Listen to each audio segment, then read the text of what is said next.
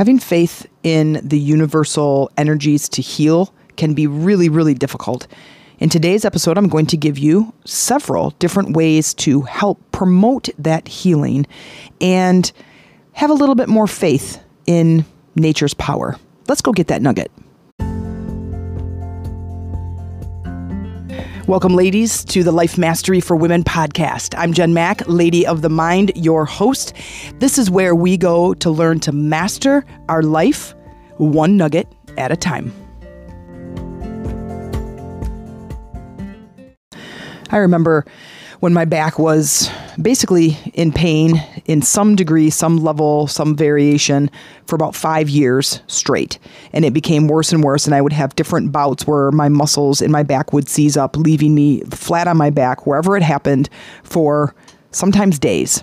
Not staying in the same place. I could sort of maybe get up, but I would definitely need help. I could hardly walk on my own. I was in and out of the hospital. I did a bunch of PT exercises and met with different PTs. I had an MRI. I had x-rays. I had medication. Nothing seemed to help. And I'm a very active person, and I love to move and run around, and I love being a part of sports. Like I did triathlons and hiking, biking, kayaking, rock climbing, all kinds of stuff. Well, if you've ever had back pain, you're pretty limited with any kind of movement that you do.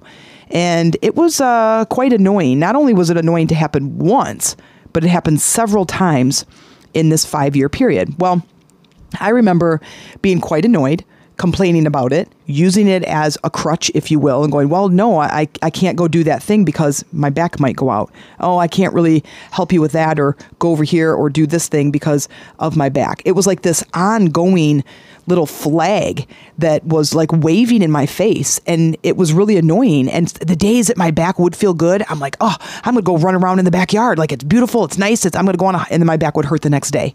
And so then I stopped doing those things, and those things brought me joy, and those things made me feel alive, and I felt like I couldn't do it. And I remember thinking and going to different PTs or different doctors and trying different medications. And, you've heard my podcast. I'm not one for living my life on medication, but there were times where I'm like, I'll try it and see what happens. And it just didn't work. So I needed to go deeper because those things that I was attempting wasn't working, and I needed something to work. I needed to get my life back. And I'm telling you, no matter where you are right now, you can get your life back. And today we're going to talk about how not only the tricks and things that I did to get me back in gear, where now I'm outside of that realm of fear as it relates to my back. It doesn't hurt anymore, ever. And I didn't have surgery. I'm not on medication, but I did do some things, and I did go inward to work with nature's power of healing. And I want to share that with you today. So that was the thing I did, but also getting out of that fear. There were things that physically that I did, but there were also things that I did internally. That is where the power began, is the internal shift that I made. So no matter where you are in your journey, just have a little bit of faith that you can get to where I am, meaning that you don't have pain in your body. Because I don't know about you, but it was not only debilitating pain, but it really put a halt on me having joy in my life. So when I was in this pain, I remember thinking, as I always think, there's got to be a better way. There's got to be a way out of this. There have been people that have been in pain that have not been in pain. There have been people who have had different diseases that were incurable that are now living their life without that disease. I want to heal my back. That was the very first thing, is making the decision to go with and to work with nature's healing ability. To go with nature's healing, not against. Don't force it. Don't complain about it. Don't go out there seeking it. Go with nature's ability to heal. You get a paper cut, you clean it, maybe you put a Band-Aid, some ointment, and you walk away. You don't think about it again. You hardly talk about it. And 3 days later, the thing is gone, right? The body has a natural way to heal itself. It has a natural way to protect itself. When I dove deeper into my back, And I did have MRIs done, so there's nothing going on with my spine that would be causing that great of pain that I was having. Like I would walk into my PT to do exercises with him, and I'm like completely crooked. Not only is one shoulder like 4 inches taller than the other, but I was also twisted at the waist. So it felt muscular to me, but he's like, "Oh, I think it's your spine." And immediately, intuitively, I'm like, "No." And he's like, "I think you might have a ruptured disc." I'm like, "No, I don't." And he kind of laughs at me. I said, "No, I don't." I said, "I'm very tuned into my body." And I said, "And you asking that question intuitively, the answer is no." And he said, "Well, I'm going to order an MRI anyway." I'm like, "Okay, go ahead. We'll order an MRI." And I had an MRI done. I bring it over. I bring in the results. Next time I see him, he's like, "Okay, so you were right. Anyway, let's move on from that," right? And so part of that was the awareness happening. But the part within all of these exercises that I was doing, there was still a piece that was missing. There was a piece that lessened my confidence in them, because what I was doing with him for, I was like almost 9 months. I think I started like a month after COVID started, and then ran for almost a year. And it wasn't helping. I was still having flare-ups. The muscle was still seizing up. And so here's what I did. I decided I'm gonna figure this out. I want to figure this out. And what I did is I went into the pain. So I laid on my back. It was kind of in pain, but it wasn't like a seized up moment. So I could still get up and move, but it was still kind of tender. And I remember I'm going into the pain and I'm like, okay, I need to work with you. I want to know what's causing this. And immediately I got the word flexibility. So I'm like, okay, so flexibility. And then, of course, if you listen to my other podcast, you know that I was a personal trainer for years. I was in the fitness field for like 22 years. I'm like, all right. So I started researching all different types of like how all the muscles work together to support the back. One of those muscles were the hamstrings. If the hamstrings are tight, then it pulls the pelvis down, flattening the back, that's exactly how I stand, is my back is flat and my pelvis is tilted forward. And so I'm like, okay, that's something. I'm going to start adding flexibility to my workout for my hamstrings. Well, if you know your hamstrings, it's the back of your upper thigh. And I could not bend over without having an immense amount of fear that something was going to happen, that my back was going to lock up. And so I'm like, how am I going to add flexibility to my hamstrings if I can't do that? So what I was doing is standing in the bedroom, and we have a very high bed. It's a king size bed, very thick mattress, like 18 inches or something. And then it's on a platform. Like the dogs can sleep underneath the bed. They don't always sleep. They have beds under there. They do, but then they mostly sleep on the bed. Don't judge me. Anyway, so what I would do is I would lift up one of my legs and I would straighten it out on the bed. So I'm almost looking like I'm trying to do the splits, but I have one leg on the bed and the other one's on the floor. And I'm stretching my hamstring. I'm like, that feels really good. And I would hold the stretch for long periods of time, 20 or 30 seconds. And then I would switch legs and I would do it again. I do it probably 3 or 4 times. You guys, over the course of about, 3 weeks of doing this several times, really being focused, the pain went away for like the very first time in 5 years. I now like get up in the morning and it's not stiff. And it's not feeling like it's like something's like touching it, it's that kind of like, it's just annoying. And if I move too much or go too fast, that it could grab, is what I would say. I don't know if you know this. I don't know if this makes sense to you, but it was annoying nonetheless. And it was, my awareness was always on it, so much so that I was creating this fear around it, that I had to make all my decisions based on how my back was feeling. So anyway, so about 3 weeks later, I don't have any pain. I'm like, okay, that's day 1. I'm not going to go run a marathon, but man, my mood was lifted. Like I felt amazing. And then I kept doing it. And 3 weeks now leads into 6 weeks, 8 weeks, 3 months, no back pain, no more back pain. And then I was outside. I think I don't know if I missed a couple or whatever, but all of a sudden my back seized up. Now, typically when it would seize up, I'd be down and out for at least a week, 7, 8, 8, 9 days, where I'm really, really babying it and really trying. I can't walk. Amy has to come and help me. She has to help with the dog. She's taking time off work. It's really, really difficult. This day, I was going to go sit back outside and in the Adirondack chair. And so I was like leaning back and getting into the Adirondack chair. And I'm like, oh, it grabbed out of nowhere, right? I'm like, oh man, I'm not out of the woods, right? And so I like really crookedly, gingerly walk myself up into the house and into the bedroom and lay on the bed. Amy had to come home. She had to help, but we didn't go to the hospital. I'm like, okay, I'm going to do the work. Now, this was Thursday. This was Thursday morning. And then I'm like, okay, I'm going to keep going. I'm going to, I didn't throw a fit. I didn't complain. I'm just like, okay, let's do it. I went inward. I went right with the pain. And here's what I did. I started imagining that I was still doing the flexibility training, that I was still straight, that I was still adding the flexibility in my hamstrings and visualizing it as if I was doing it. And it was feeling so good. And then I was doing a little bit of like, as I'm laying on my back, I'm kind of like rotating my hips and my pelvis, like tilting it back and then relaxing and tilting. I was doing a bunch of guided meditations for healing. I was going into the pain. I was releasing the pain. I was breathing deeply. I was really focused on it. And then I was like thanking just nature's power, just thanking source energy that it had been 3 months of free of back pain.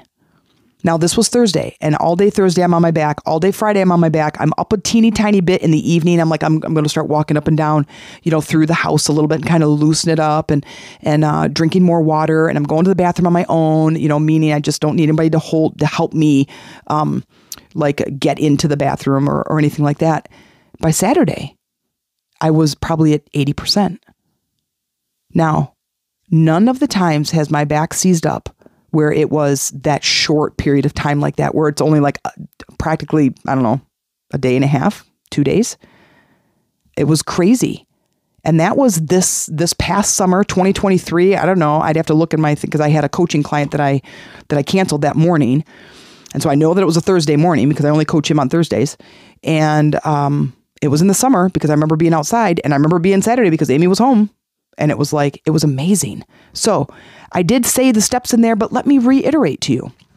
The very first thing I did is I went inward and started to work with the healing powers. I went into my pain. I'm releasing the pain. You can say things like that. I'm ready to let you go. I'm releasing this pain from my body. Getting in touch with the pain and asking what is going to help to heal this pain. What is going to help me heal from this? Now, you might not, if you're not intuitive yet, like you just have the channel of communication just isn't opened, it's okay. It will open. So keep asking. And there's lots of ways that I've connected to my intuition. I have lots of podcasts about increasing the power of your intuition and connecting to your intuition, where there's different things that you can do that help you to get those answers. It is worth it. It's your body. You need to be able to tap in and get healing messages that you need. Like I don't know where I would be if I didn't get that message about needing the flexibility. Now I know I'm a personal trainer, but there's just certain elements of things I just didn't think about. And that was one of them. So going inward, getting in touch with your intuition and asking what is going to help me heal from this. As you go into the pain, don't go in there with a negative attitude. I know you might be dealing with pain for a long time and it sucks and it limits your body and limits your range of motion. You might be believing, oh, it's just old age.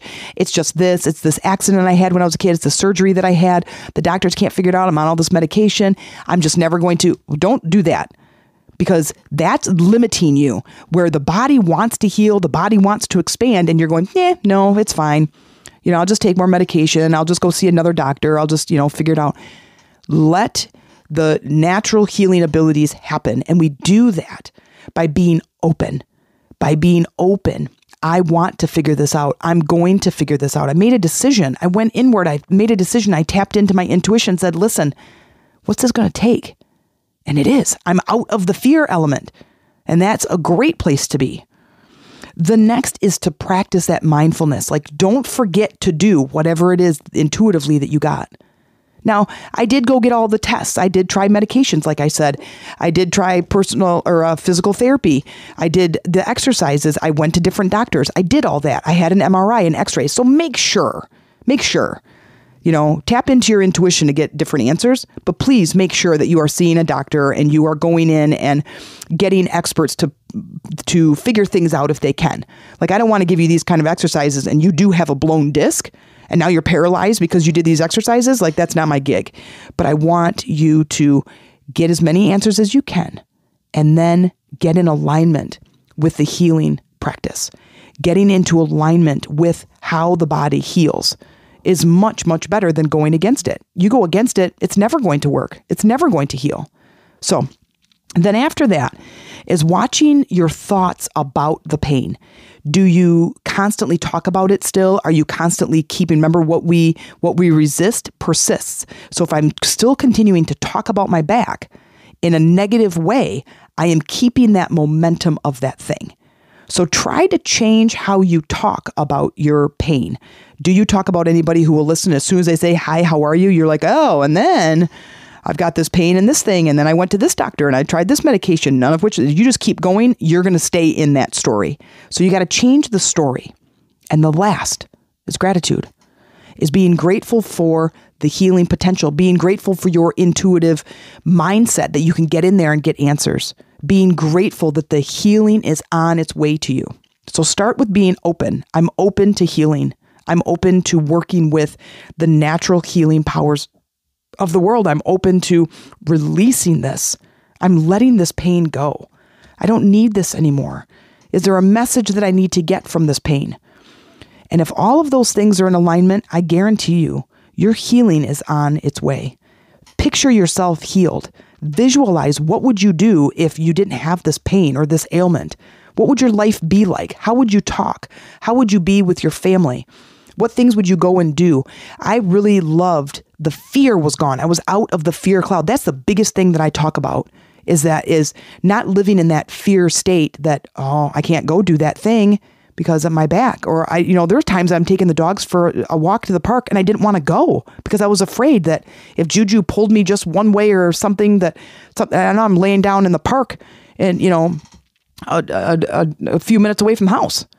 You know what I mean? And so being grateful is huge. Not only does gratitude raise your vibration, but it puts you in a healing state. And that allows you to work with nature's energy. Now, if you are interested in healing, if you are in pain, if there's blocked energy, it is showing up physically and emotionally in your body. We have retreat coming up at the end of the month. And I would love for you to check it out and see if it's something that aligns with you. Because we are going to be talking about how to overcome the emotional pain and physical pain when our chakras are blocked and when our energy is blocked, and ways that we can release that. And we're going to work, and you're going to bring something to the retreat to release. And people have walked away going, oh my gosh, I have full range in my shoulder. Oh my gosh, I'm standing up straight. Oh my gosh, my headache is gone that I've had for 6 years. Like, those are huge. That's what I do. I help you to move that energy out, getting you to a place of higher vibration so healing can take place. If you're interested, check out the link in the show notes. Otherwise, I hope you just keep getting into alignment and keep looking for those nuggets. I'll see you next time. As we conclude today's episode, I'm thrilled to share something special with you, our Rise Up and Revitalize virtual retreat. Imagine a transformative experience designed to elevate your mind, body, and spirit. It's not just a retreat, it's an invitation to rediscover your potential. Are you curious? Join us for a journey of renewal and empowerment. Visit the link that I added in the show notes to learn more and embark on the next journey of your vibrant life. Until next time, keep looking for those nuggets.